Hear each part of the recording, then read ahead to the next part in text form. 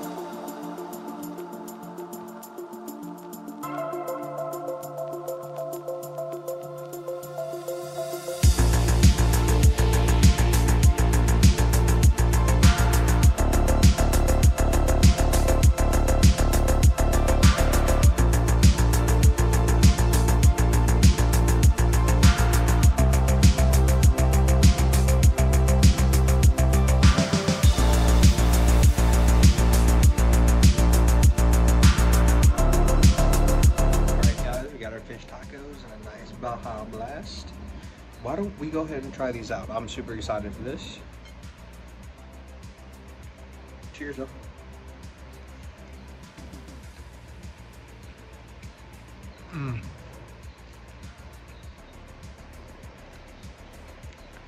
Absolutely fantastic.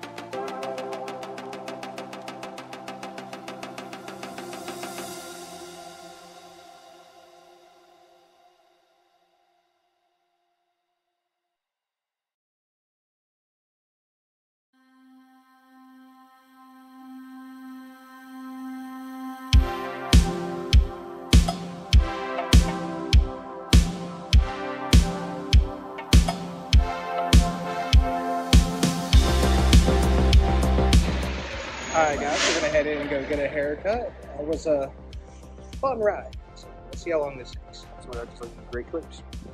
Just got a little trim, cleaned up. It's great. So we're gonna head back to home, hang out with Lane for a while, smoke, and then we are working at 5. We got a pretty big night at the club tonight, so we're gonna see what happens.